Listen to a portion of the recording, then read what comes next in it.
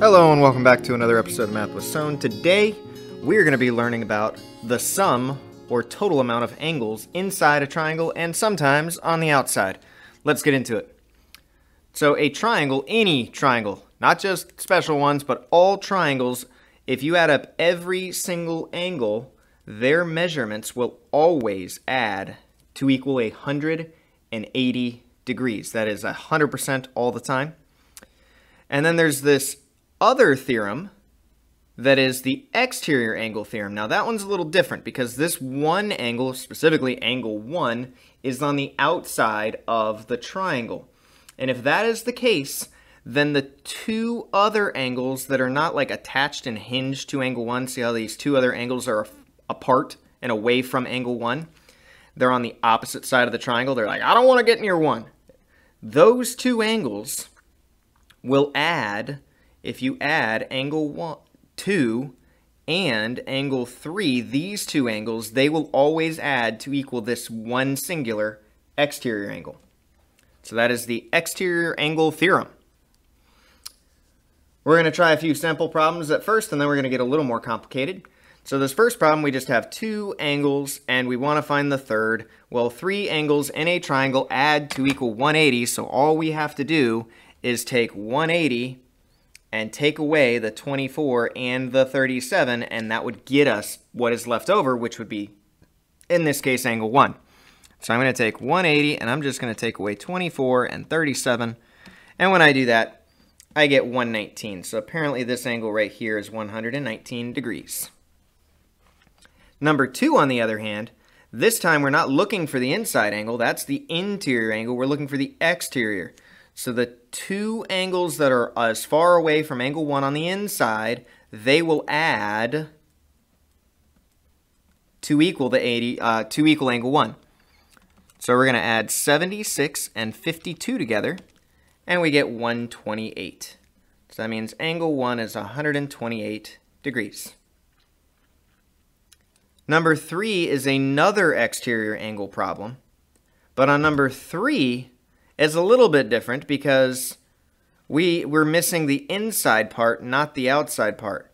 But we do know that the inside part and both of those inside parts would have to add to equal 104. So you could call angle 1 x. So I'm calling angle 1 x and 79. What do I have to add with 79 to get to equal 104? So all I have to do this problem is just subtract 79 and I'll get angle 1. So whatever 104 minus 79 is, would be my answer. And in this case, that is 25 degrees. And that is because 25 and 79 add to equal 104.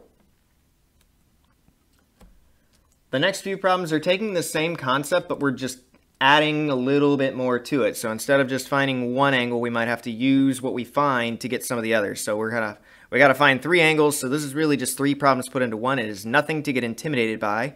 It is more something to recognize that inside this one problem, there is actually 1, 2, and 3 triangles. You got the little one on the left, the medium one on the right, and then this overwhelming big one all the way around.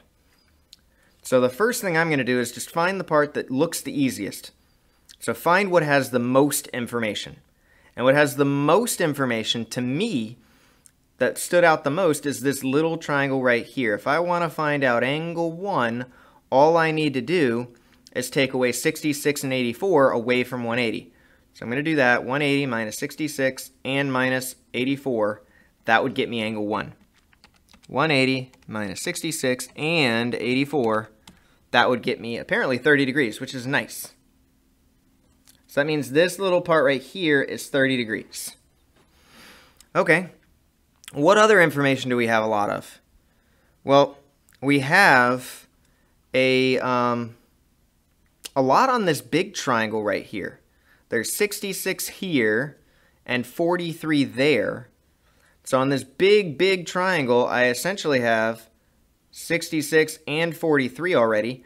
I can find out that missing part, which would be angle 1 and angle 2 put together. So I have 66 and 43. I could find out this bigger part for angle 1 and angle 2 put together by just taking the 66 and 43 away from 180. 180 minus 66 and minus 43 is 71.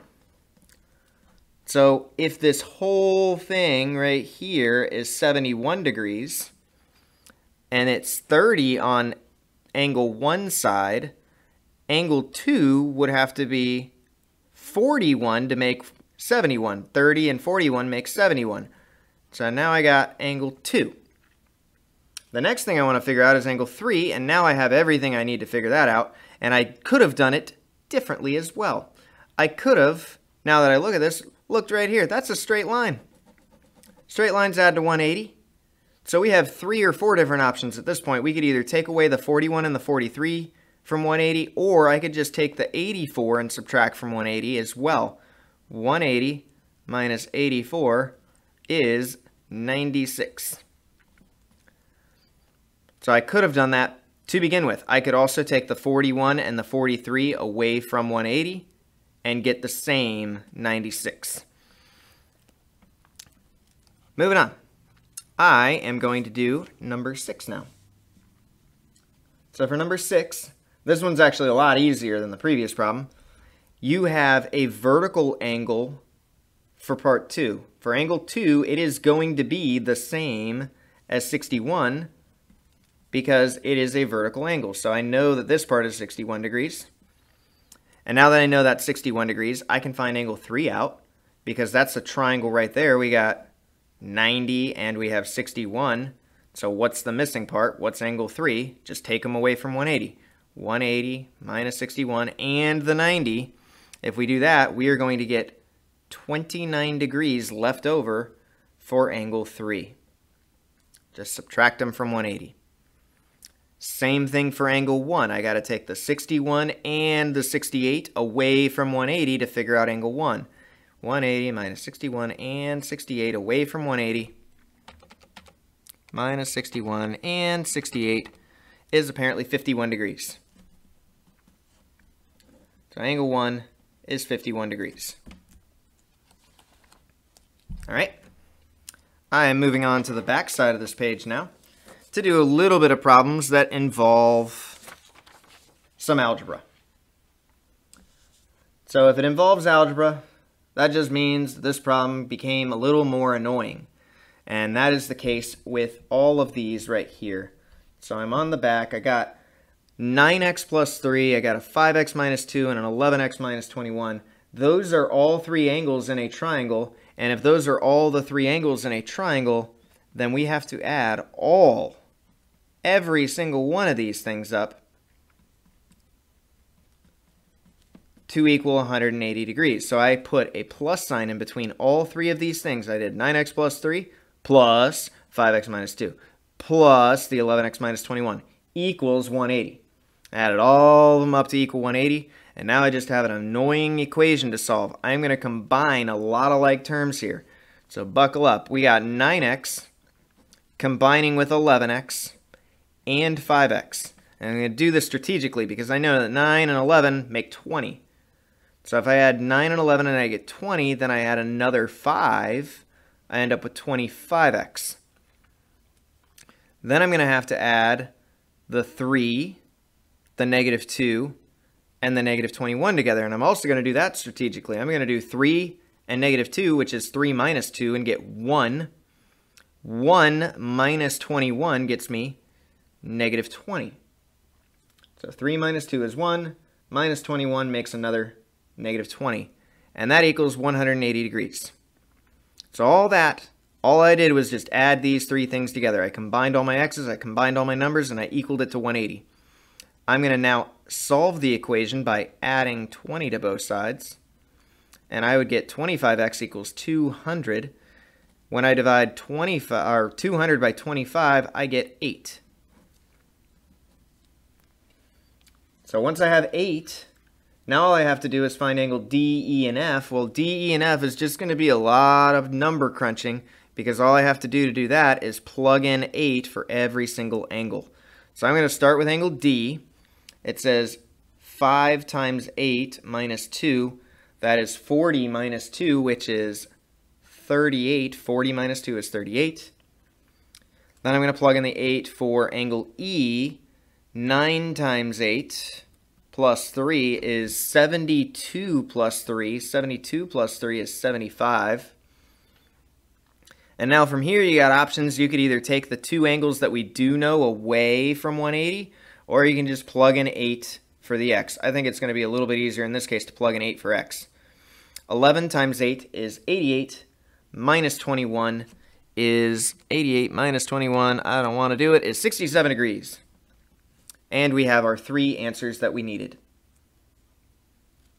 The next problem that I plan on doing is number 14.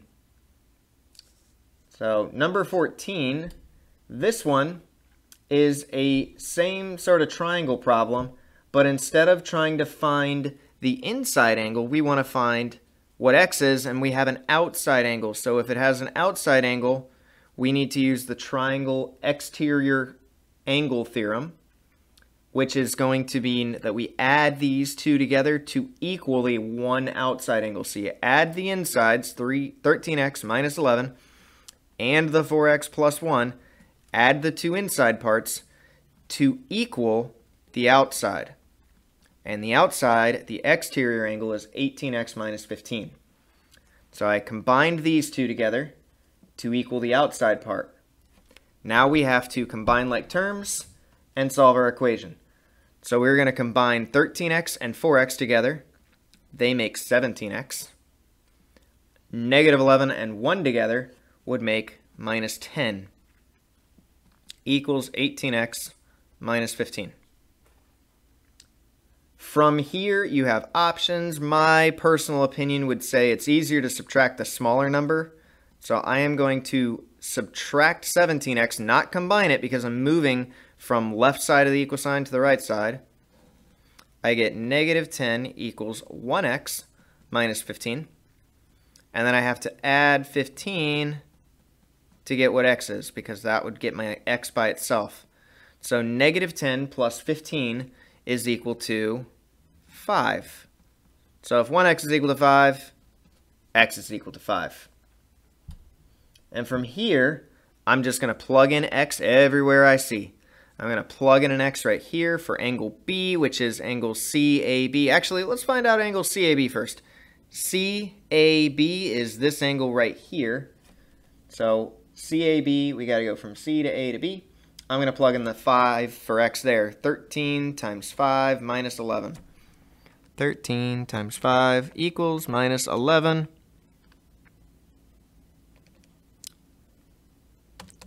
Thirteen times 5 minus 11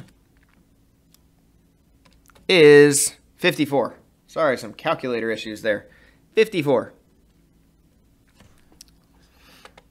Then I am going to plug it in for angle ABC. So ABC is here, and we have angle B in the middle because that is the middle point.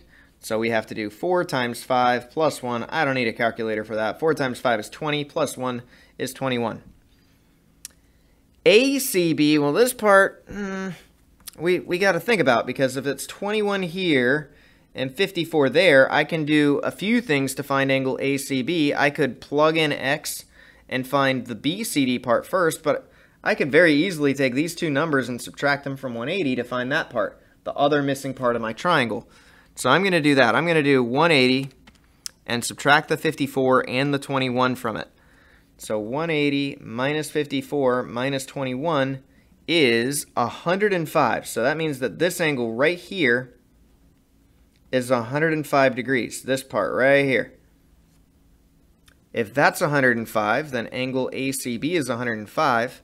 I could plug in x in to find this angle right here, the last one we need to find, DCB, but I could also recognize that is a straight line. Straight lines add to 180.